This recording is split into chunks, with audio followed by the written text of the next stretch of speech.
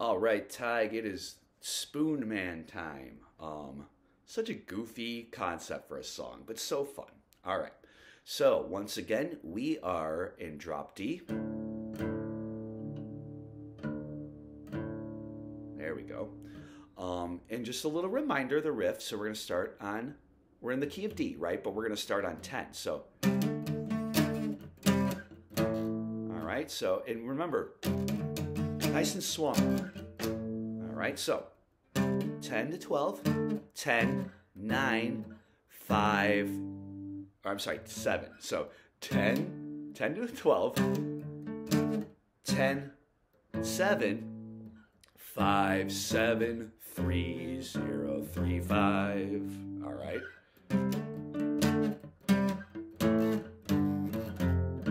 And then pop, pop, pop.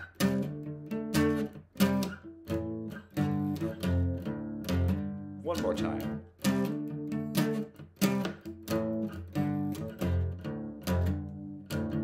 All right, and once again, this is in 7/4.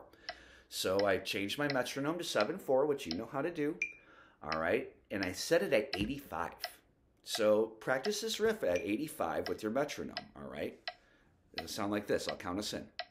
1 and 2 and 3 and 4 and 5 and 6 and 7.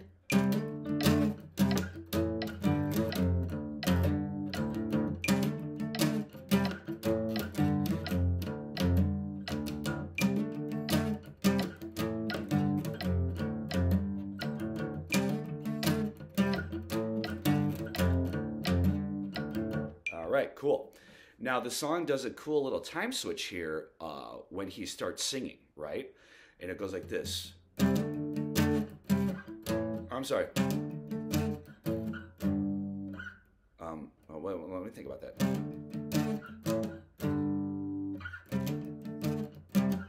That's it. Okay, so 1, 2, 3, riff.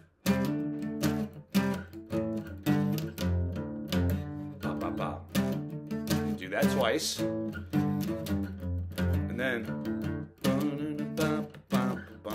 I'm sorry, Tyke. 1, 2, 3, 4. So let me do that again. That riff is 1, 2, 3, 4, riff. All right, cool. So riff is in 7, verse is in 8, and then chorus is also in 8. And part 1, I like to use my pinky. You can use your ring, but.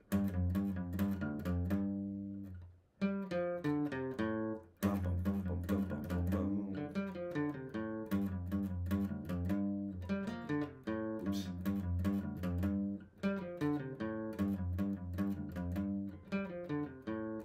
I love this riff.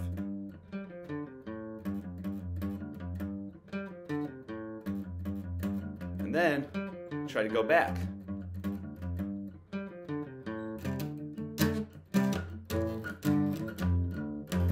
Pop, pop, pop. All right, it's super fun song. Cool. So practice that riff at 7/4. Really get used to that time signature.